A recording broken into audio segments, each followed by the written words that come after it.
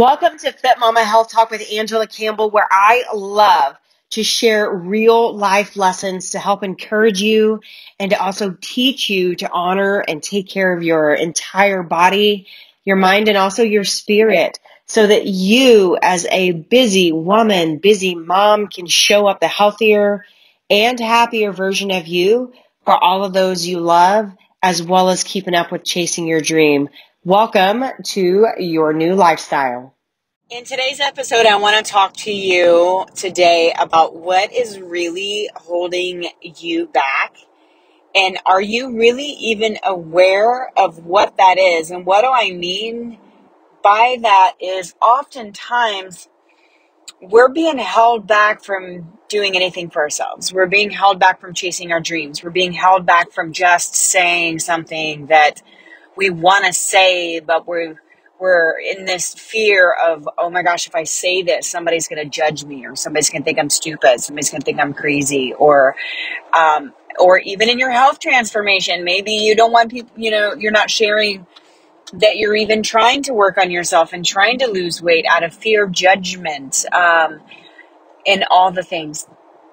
Number one, I want to bring awareness to you today for what is holding you back. And the first step to anything and any mindset shift and anything that you want to do in life is being aware first. So my first question to you is, think about this for a second. And I've been asked these same questions as I go through coaching, constantly growing myself internally so I can continue to show up better for everyone else, like you listening to this episode.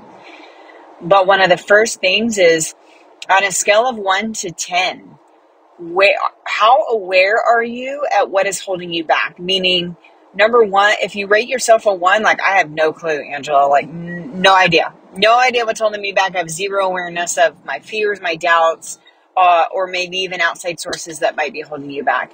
And a 10 is, Angela, I know what's holding me back. I'm just not overcoming it on my own for some reason. The first step is awareness. And if you can rate yourself close to a 10, that's a good thing. And you have to see that as a win, because you cannot make those shifts that you want to make and actually get started and get out of your own way and stop fearing the judgment of other people until you first realize that's the thing that's holding you back. So maybe it's fear of judgment. You don't want to tell anybody in your life or your spouse or your family that I'm trying yet another program to try to lose weight, because you fear they're going to judge you because you failed or quit or didn't follow through with anything else you did. So you're fearing they're going to judge you again. They're going to doubt you again. And so you don't even tell them. But here's the big problem and the big realization with that I want to bring awareness to you today is, more than you fear them judging you, you fear on the inside that you're just going to fail again. And if that is you, you're not alone. And you have to understand and remind yourself of this daily. Because we often go through feeling like we're alone. We're the only one struggling with doubt. We're the only one not believing that we can follow through this program. It's the 15th program I've signed up for and spent money on, but I fear that I can't even follow through with this one. What makes this one different? What makes this one different, or whatever it is you're trying to do right now, is make the mental shifts that are needed to go along with you trying to lose weight or tone up or just simply get your health in check. Be aware of what's holding you back. And I will tell you right now, the more women I help every single day, the more I even grow internally working with my mentors one-on-one. I will tell you, the person that is usually holding you back from you jumping off that cliff and taking the leap to actually take some time for yourself is you. It's usually you. It's not someone else. It's not someone else's judgment, because they more than likely aren't paying any kind of attention, because they've got their own things to worry about. The bigger thing that is often holding more women back from taking time for themselves, more women back from chasing their dreams or anything that you have on your heart right now, whatever that first thing is that comes to your mind. Maybe it is your weight loss journey. Maybe it is your journey to get healthy. Maybe it is your journey to actually chase a business desire and goal that you want to chase, but you keep holding yourself back because you internally don't believe you can do it. Therefore, you are holding yourself back. And so if you get anything from this episode today, I want you to come out of it being aware of what the heck is holding you back. Is it you just simply not believing in yourself? Or is it you constantly talking yourself out of it every single day? Every single day I have conversations with new women all the time, wanting to get healthy, wanting to lose weight, tired and sick and tired of where they are right now, sick and tired of feeling tired and lost and knowing where to start.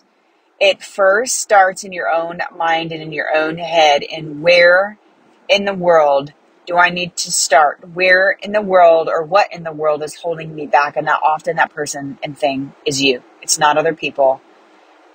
Most people, by the time they sit there and think about it, like, what's holding me back? There's nobody, not my spouse, not my boss, not my kids, telling me, no, don't go work out. No, don't meal prep. No, don't take time for yourself. No, don't spend time on your mental health with a little bit of meditation or a little bit of prayer or a little bit of quiet time or a little bit of just me time. There's more than likely nobody in your life that is telling you not to do it except for yourself. So when you realize first what's holding you back and realize that very likely is yourself, putting thoughts in your mind that you can't do it, or thoughts in your mind like, oh my gosh, I have 20 other things I got to do. I got to do the laundry. I got to do the dishes. I got to do all these other things. I don't have time to work out. You do. The more you stop saying I don't have time or I can't do it, the more you will find the belief and the more you will find the time to do it. I guarantee you can find anywhere from 10 to 30 minutes in your day somewhere to spend on you. You just have to prioritize yourself and get rid of the things. Maybe it's the TV. Maybe it's scrolling on social media. Are you spending 30 minutes on social media a day scrolling for no specific reason? There's 30 minutes right there that you can get off social media and take time for yourself. Go for a walk in nature. Go listen to some personal development and do a little workout. Get into our Facebook community if you're not. This week we are doing a high five and squat challenge, and it is so awesome to watch because all the women in there are taking less than 60 seconds to high five themselves in the morning and doing at least 20 squats a day. And it's proving to themselves, and they're building their confidence along the way that, hey, I may not have a full hour to go work out, but I at least have 5 minutes that I can do 20 squats and I can give myself a high five. Start there, and then you build from there. So get into our Facebook community if you're not yet, which you can go to my website, acfitmama.com. There's a link on the homepage to the Facebook group. Join us if you're not. It's open to all women of all walks of life needing a place for support. We talk about your faith. We talk about your fitness. We talk about your nutrition. We talk about your health. We talk about encouragement. We talk about all the things, and there's so much more coming your way. So, again, if you get anything from this episode today, first, just what is holding you back? Become aware. Become aware first and then start to shift it. If you realize it's you constantly saying, I can't do this, I don't have time for that, the first step you need to do is shift your mindset. Every time you hear yourself saying, I don't have time, I can't do this, I can't do that, then I want you to be aware. Tally mark it.